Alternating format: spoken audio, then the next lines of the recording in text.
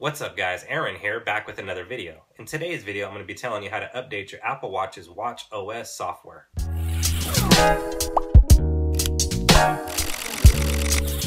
Welcome back, and let's go ahead and get right into it.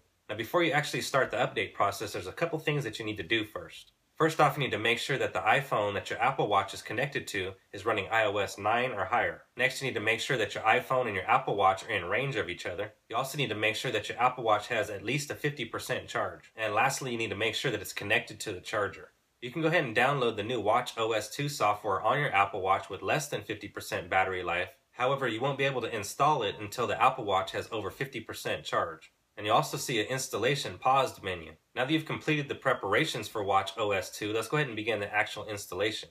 The first thing you need to do is open up your Apple Watch application on your iPhone and select the My Watch tab. Tap General and then tap Software Update. Tap Download and Install to begin the process. You're going to need to enter your 4-digit passcode when prompted on the Apple Watch. Next, the Apple logo and progress bar will appear while the software is installing. And once it's all complete, the Apple Watch will restart. Now, for some reason, if something goes wrong and the device freezes or you weren't able to properly install the software, all you have to do is simply restart the device. And to do so, hold down the side button until the power off slider appears. Then slide the bar to shut off the Apple Watch. Then hold down the side button until the Apple Watch logo appears. Then wait for the Apple Watch to restart.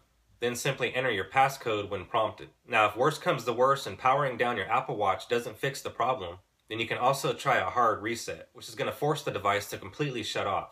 Now, this is going to take a bit longer to restart the Apple Watch once you've done so. To perform a hard reset, hold down the side button and the digital crown at the same time. The screen will go blank and then the Apple logo will appear. Then wait for the Apple Watch to restart, and lastly, enter your passcode when prompted. Now, in case you're wondering, I do own an Apple Watch myself, and I would have physically done the update on video. However, just before making this video, I did realize that Apple had a bug to fix in their software, and they're not going to release the software for a couple more hours.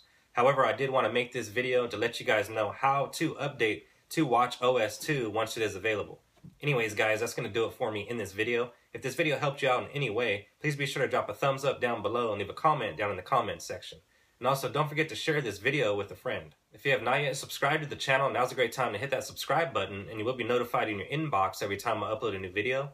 Don't forget to drop a like down below and leave a comment down in the comments section. I'd like to take this opportunity to thank you guys for watching. As I mentioned earlier, my name is Aaron, and I'll see you guys on the next one.